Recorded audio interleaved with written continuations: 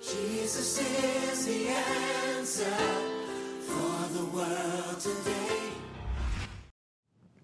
Hi, and welcome to Christian Pentecostal Church Daily Devotion. I'm Pastor Jeremias, and thank you for stopping by as we get into the Word of God.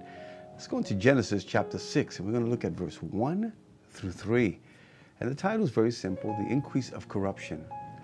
And it's saying here, in time when men began to multiply on the earth, and daughters were born to them, the sons of God saw that the daughters of men were attractive. And they took wives for themselves, whomever they chose. Adonai said, my spirit will not live in human beings forever, or with, or upon. For they too are flesh, and therefore their lifespan is to be 120 years. Well, think about this. In the time of a generation that was totally corrupt, totally depraved of God's laws and God's goodness, what happened? Only one man was found righteous in his time and his generation. And yet God told them, you have 120 years. We know that it took at least 120 years to build the ark. And Noah knew exactly what he was doing because God had given him all the dimensions, gave him everything he needed to do the work of the ministry. From the time of Adam all the way to Noah, God preserved a holy heritage. But when it came to the time of Noah, which was about 1656 year BC, that the flood came and destroyed the world. But yet in his time, he was the only righteous man in his generation. He found favor with the Lord, even though he was in a wicked and depraved generation. But something happened and he saw it. It says the sons of God took daughters. Now, a lot of people confuse this. They try to say that these sons of gods were fallen angels, but there's only one problem with that. Logically, angels cannot procreate. They don't have any seed to procreate. These were not fallen angels, but they were sons of gods.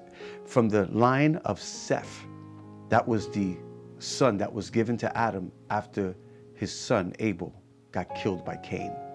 And that whole line was kept holy. But something happened in the time of Noah where they became corrupt and they began to mingle with the world.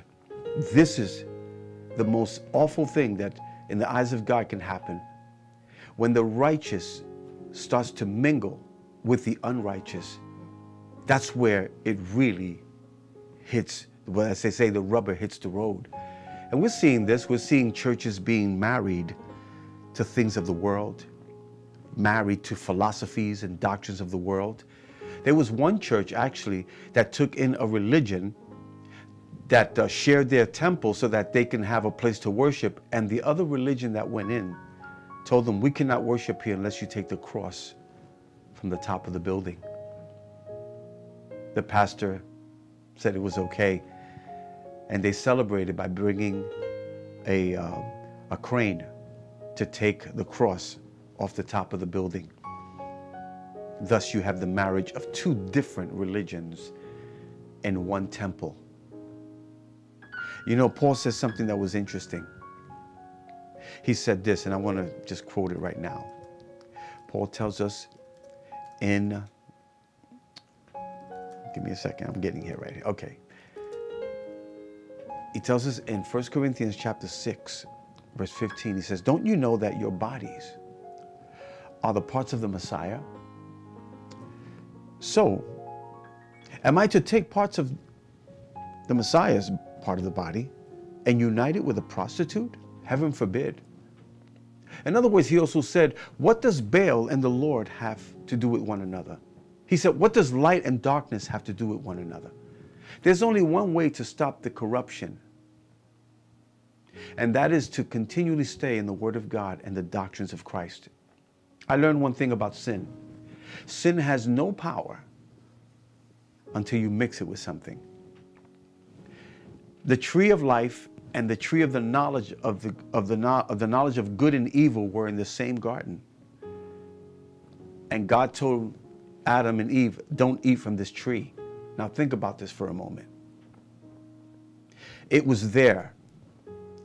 Don't touch it. The moment we see sin and we start to put our passions and our emotions and our desires, our curiosity to go toward it, is when we fall, is when the mixture happens. And there's only one way I've learned to keep ourselves pure, undefiled from the things of this world, and that is to stay close to God, both in worship, in prayer, and in the Word of God. Remember, sin has no power until you mix it. That's our problem. We see something, our desires begin to go after it. Even James says, why do we fight so much? He says, isn't it because you want to get what you want? Isn't it a lust inside of us that wants to get what we want? But the moment we do that, we start to mix our feelings. And sooner or later, our love for God and our desire for God is a little lessened because our passion for the sin has become greater. This is exactly what Eve saw. She saw that the tree was good for food. But prior to this, it was the serpent speaking to her mind and putting a question mark where there should have been a period. He put a question mark into the veracity of God's word in her mind, given to her by her husband. Don't eat from this tree. But the moment that Satan said, well, you know, you're not going to die. She said, I'm going to die. If we eat from this tree, the day we do, we're going to die. He said, you're not going to die. God knows that the day you eat from this tree, you're going to be like him, knowing what's right and wrong. Be like God? That was the whole thing about it. And she saw that the tree was good. He put a question mark where there should have been a period. God said, don't do it. Period. And that's how we stay undefiled. Read the Word of God. Stay there. Don't move. Do you not know that if a man joins himself with a prostitute, he becomes physically one with her? For the Word of God tells us in the Old Testament, the two shall become one. Don't marry anything outside that is the will of God, and you will stay pure and away from the corruption of this world. God bless you. Have a wonderful Spirit-filled day.